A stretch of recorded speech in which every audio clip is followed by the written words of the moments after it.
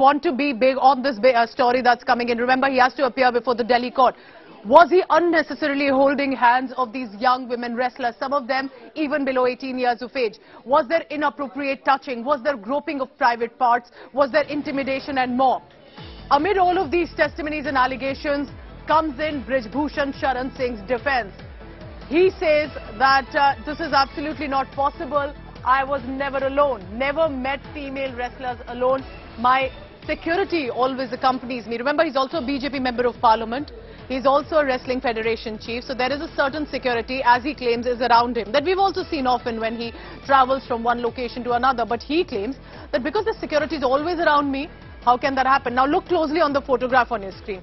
He's standing holding hands of a young woman wrestler, and these are one of the pictures that have been submitted as evidence to say that there was this unnecessary, inappropriate touching that was being done, and this was just a part of a lot of other kinds of harassment that the young women wrestlers faced. So this, could it be enough evidence to nail him, to be able to put him behind bars, or will he get away citing this is no evidence? These are all baseless allegations against him. For now, Brij Bhushan Singh is also preparing a defense to say, I never meet female wrestlers alone. I'm always accompanied by my security, so how is that possible? And this also, and what I'm telling you is quoting from the charge sheet. So apart from the testimonies and the witnesses who've been recorded, 108 individuals recorded, wrestlers have been recorded as statements. Brij Bhushan Sharan's statement also has been recorded by the Delhi police. Nitin Srivastav is joining me now in this morning telecast. He closely tracks the sports fraternity, has been able to speak to Brij Bhushan Singh over the past few months as well. Nitin, what should one make of the defense of Brij Bhushan Singh? Right now, it is he said who said, but it is also eventually about evidence, not just testimonies, that will be able to nail Brij Bhushan Singh.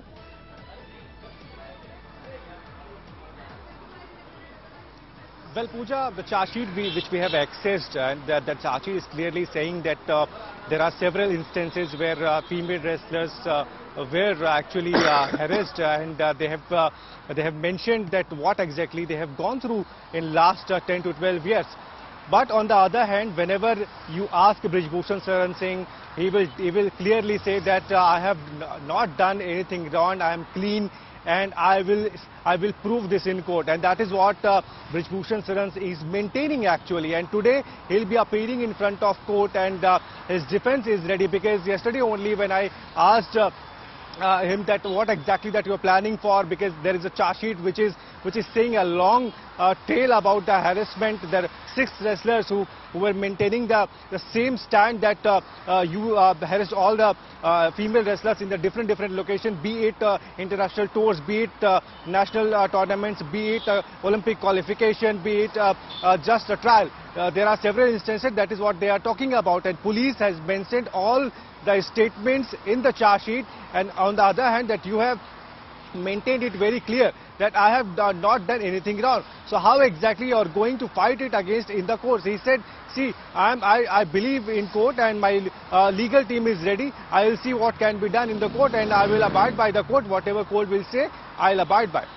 All right, Nitin Srivastav will be tracking the latest on this big story. So our colleagues are tracking the legal fraternity. Srishti Ojha will be at the Delhi court, where Brij Bhushan Singh has to appear. Remember, what we are tracking today is not just about Brij Bhushan Singh. It's also about the Wrestling Federation, and it's also about the wrestling sport. But above all, it is about the future of young girls who want to make it big in the sport of wrestling. And they should not feel disheartened by what's been happening. They need to be inspired. They need to know an example is set, and that justice prevails. I'm wrapping up this bulletin for now. Thank you so much for watching. Keep tracking and stay tuned to India Today Television. Have a great day. Thank you very much.